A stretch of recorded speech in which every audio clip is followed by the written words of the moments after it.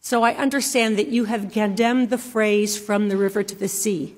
But I also know that the Harvard School of Public Health has a course called "The Settler Colonial Determinants of Health" that introduces students to the concept of settler colonialism and its health equity implication. It uses case studies in the United States and Palestine and talks about poor health outcomes for indigenous and other non-settler communities. President Gray, are you aware that Jews were indeed indigenous to the land of Israel and have lived there for 2,000 years?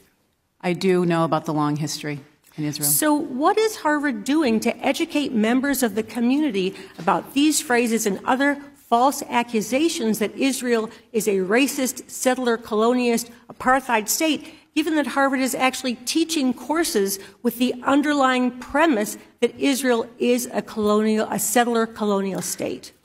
We have faculty, we have outside speakers who come and over the last couple of months in particular have been providing more insight into the nature of the conflict and the ways forward. And obviously we have more work to do, and that's part of how we're going to eradicate anti-Semitism on our campus. Sadly, my time is expiring, but I'd like to follow up on that and other courses at Harvard, and I'd also like to follow up with Ms. McGill about how her students felt, her Jewish students felt, after the Palestinian writers' meeting, and whether they, in fact, felt threatened. Thank you, Ms. Manning.